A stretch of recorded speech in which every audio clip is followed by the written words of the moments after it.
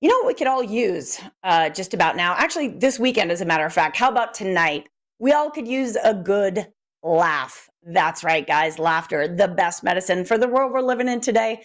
And if you are a fan of stand-up comedy, you're going to want to know about the show happening tonight. You're a fan of Last Comic Standing. You may remember our next gentleman as the winner of the show in 2010. Felipe Esparza joins us now. Good morning, my friend. What's up, everybody? Felipe Esparza, winner of Last Comic Standing 2010. Winning. You are coming into Las Vegas already a winner, which is great because that's what people want to do in Las Vegas. You're going to be at the Treasure Island on stage tonight. Tell us all about it. Tonight, I'm going to be at the Treasure Island Casino. Come check it out. The show starts at the right time for everybody to drive from LA or Sacramento or Utah. The show starts at 10 o'clock p.m. So that gives everybody enough time to take a shower, a disco nap, and ready to party. Man, the disco nap. I'm actually I love the disco nap. Oh, I took one on Saturday because I had one event and then I had another event at night. Are you a fan of naps being a stand-up comic? man. Because, man, you do some late nights, don't you? I would have shows here in Los Angeles that would start at 1 o'clock in the morning, or I had the late spot at Oof. 1:30 or the 12:30 spot. So my wife and I will just take a nap around 9 p.m. and get up at 10:30 and get ready for the show. Oh, my gosh, that's awesome. But some I people love watching you on YouTube. Yeah.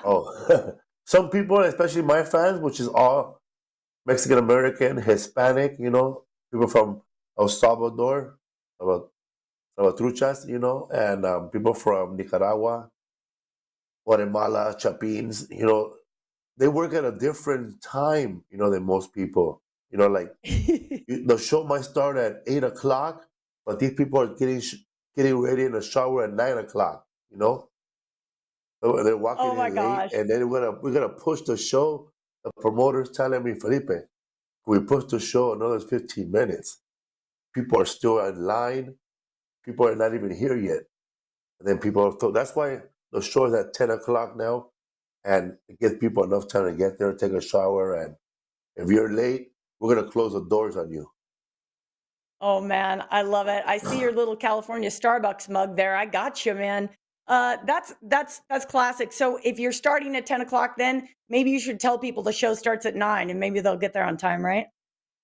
Yeah, man, the show starts at 9, everybody. Yeah. Philippe, you mentioned all your South American fans, of course. Special shout out to the Mexican American fans, but honestly, you become kind of universally loved after winning the show back in 2010, and now you're all over doing this podcast, which I think's hilarious. You have like almost 400 episodes going. Yes, man. We started our podcast late in the game, but it was early for us. It was 2015. And we started off I started off with just normal people on the interviews. Like I would meet people on the streets, and I said, you know what, man, that's an interesting story. You just told me in a bus stop. You want to do my podcast and tell that story again? And then they would do my podcast. Like I've interviewed the Hollywood Boulevard. There's a guy that dresses up like the Incredible Hulk. I've interviewed him, Absolutely. and I've interviewed some guy. I randomly met him at the hospital, and he told me that he just came out of prison for murder, but he didn't do it. Oh, He got out on the witness protect on the innocence program. So he was innocent for 20 years, and they finally they brought up the case, and he got out of prison. So I said, "Well, that's an interesting story," because he had no tattoos. He wasn't bitter about life. He wasn't yeah. hating nobody. Like he knew in his heart that he was innocent, so he just walked like an innocent man. I mean, this guy is not a bitter man. He's happy. He has no tattoos. I love it. I mean, he's a survivor.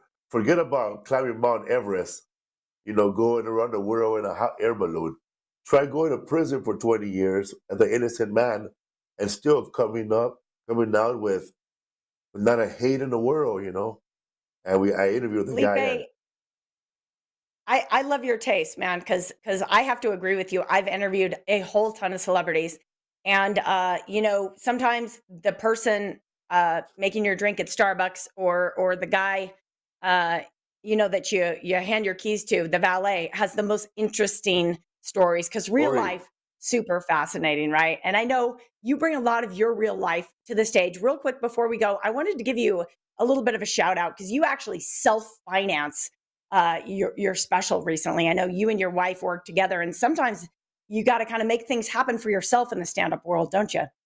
Yes, my wife and I, we 2 years ago, we saved up our money and we financed our own special, and we sold it to HBO, and we own the special. Dang. So HBO released it for 2 years of us, so we still own it, you know, and we're gonna probably end up selling it to another network, you know, or Way to go. once I figure out what an NFT is, it might be an NFT.